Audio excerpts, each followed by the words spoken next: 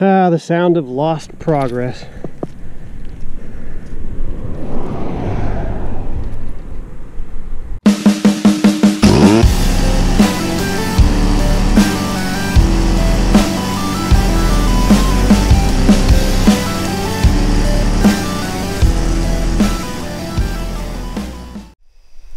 Welcome back, Motorized bike enthusiast. In today's video, we're finally taking a look at the Motoos motor as we pair it with the 2020 Huffy Cranbrook. We're taking it for its first break-in ride.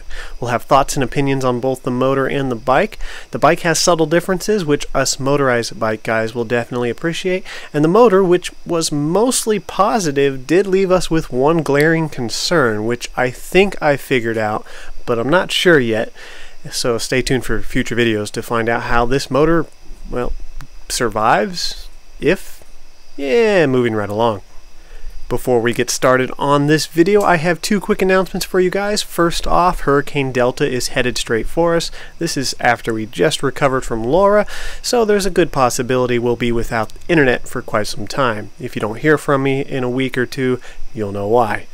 Our second announcement, by popular request, is that we have officially opened a Discord server. It's only been up a few days, but currently has over 50 active members. Link down in the description. This is the best way by far to get in contact with me if you just want to chat with like-minded individuals, you have questions, you need help, or you just want to share pictures and videos. If it's related to motorized bikes, you're welcome to the server. As with pretty much all Cranbrook builds, the installation of this motor kit was a breeze with no major hiccups along the way.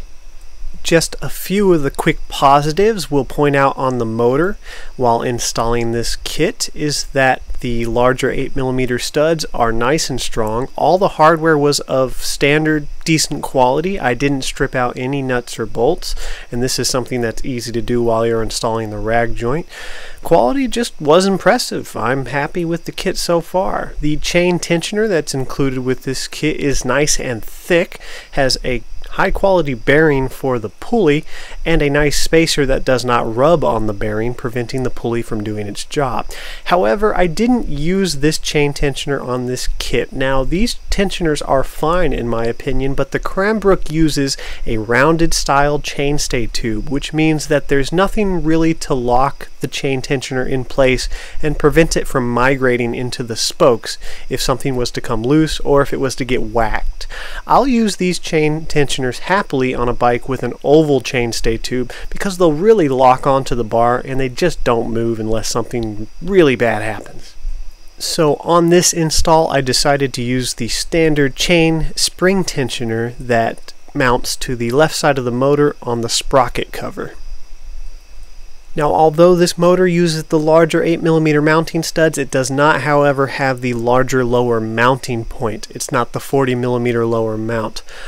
On most builds, that means you're going to end up using the universal adapter plate. Now, I found that on Cranbrook builds, you'll be using this plate anyways, no matter what motor you have. This is because you'll need the motor to be slightly lifted to keep the clutch cover from rubbing on the bike's crankset.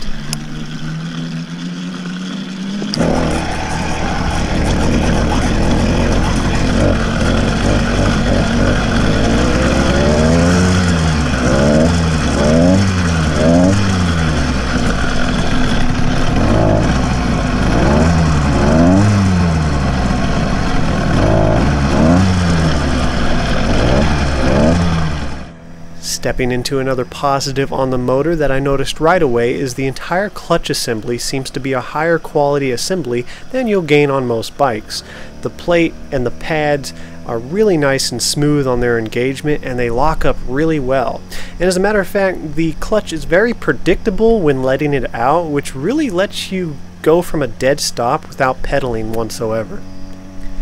A big negative with this kit is for convenience. The one-piece cylinder and head combination is something that nobody really likes. It's okay. It's low profile, so it might help you in some tight builds, but when it comes to inspecting your piston or cylinder, it's just a major inconvenience because, well, you have to take the whole jug off along with the exhaust and the intake to examine the inner bits of the motor.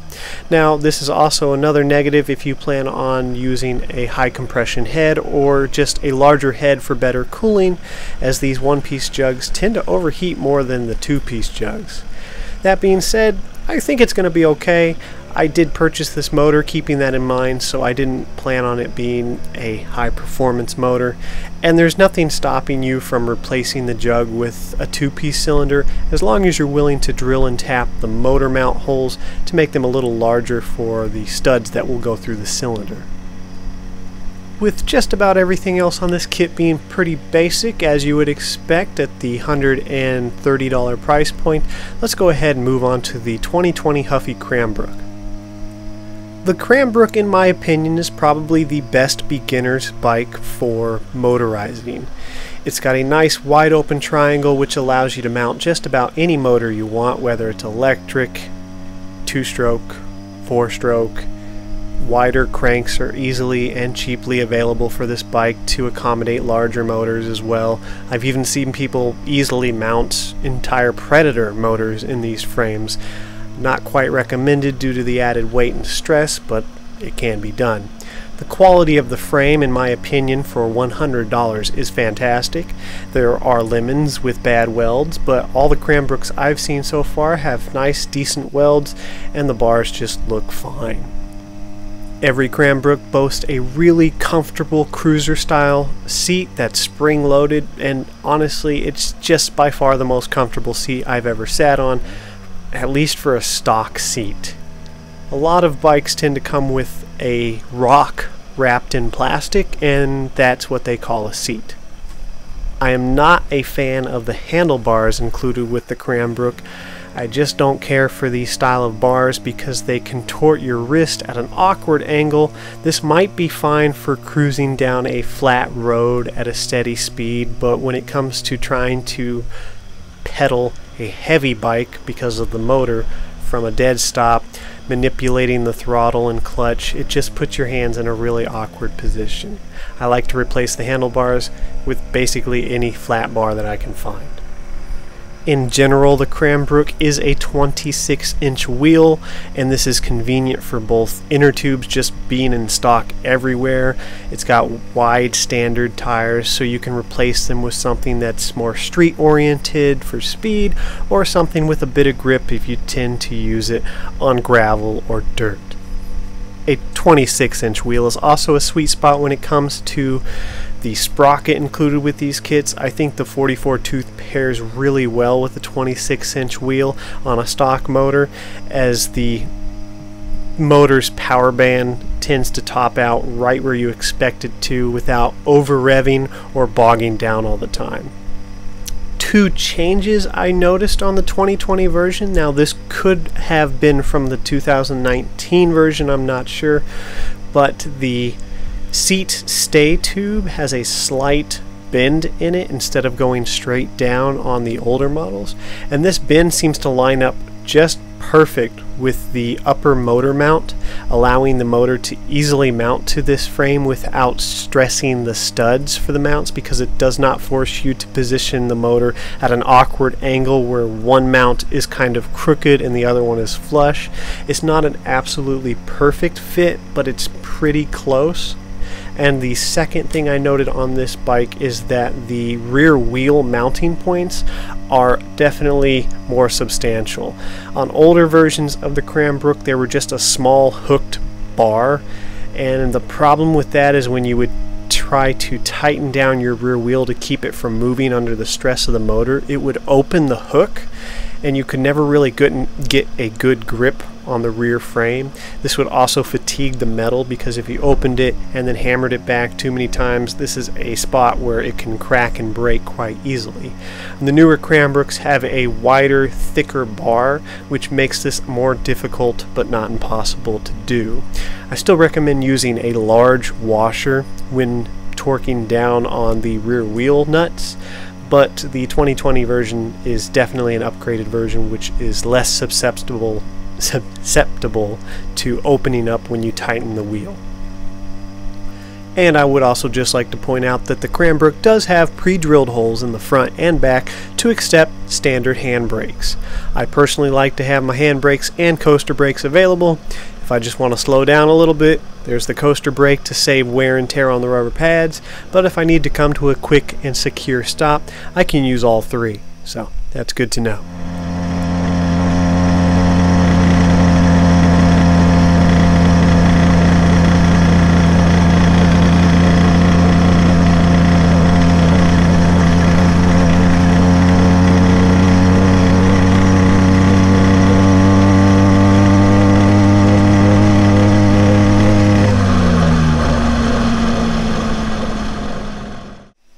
My biggest concern with this motor so far, as I'm sure you heard in that clip, is a kind of hammering sound. I'm not exactly sure what's causing it, but I think the squish band is too small on this motor. When I measured it, it came in at 0.49, and I believe for these smaller motors you want at least 0.6 millimeters. So I'm going to replace the cylinder's base gasket with a thicker gasket to hopefully alleviate that issue. If that's not the cause of it, then I could be running too lean, as my spark plug did look like it was pretty hot. This is a slightly discolored plug, which tends to mean hot or lean.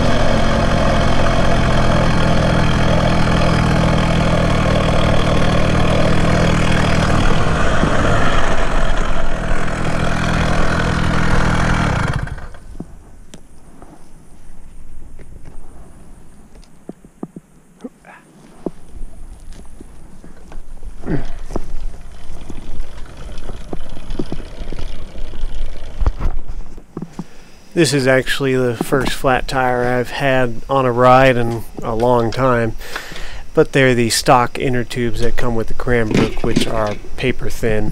I usually upgrade these immediately with the heavy-duty Goodyear inner tubes. I just hadn't gotten to it yet.